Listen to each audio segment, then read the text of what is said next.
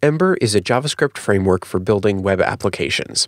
In fact, it calls itself a framework for building ambitious applications. And it's not wrong. Many of the popular JavaScript libraries that we use today are excellent libraries, but most of them don't offer a complete solution to every facet of a web application. But that is exactly where Ember shines.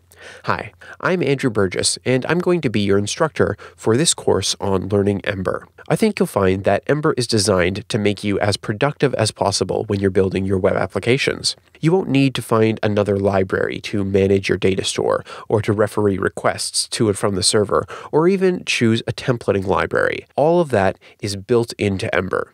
Ember is built on the idea of convention over configuration, which means that it has all of these defaults built into it, and if you learn those defaults and use them in your web application, building an Ember application will be fast and you'll be very productive with it. Of course, you can do lots of configuration if you'd like, so Ember also makes it very easy to tailor your application building process to your own specific needs. Ember even has a complete set of command line tools that make it very easy for you to perform common tasks like adding routes and templates to your application.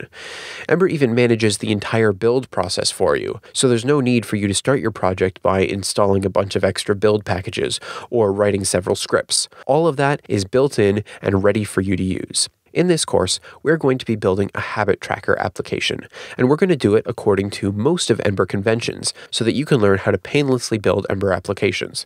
Of course, we will see a little bit of configuration along the way, which will give you a hint of just how powerful Ember can be when you have more advanced use cases.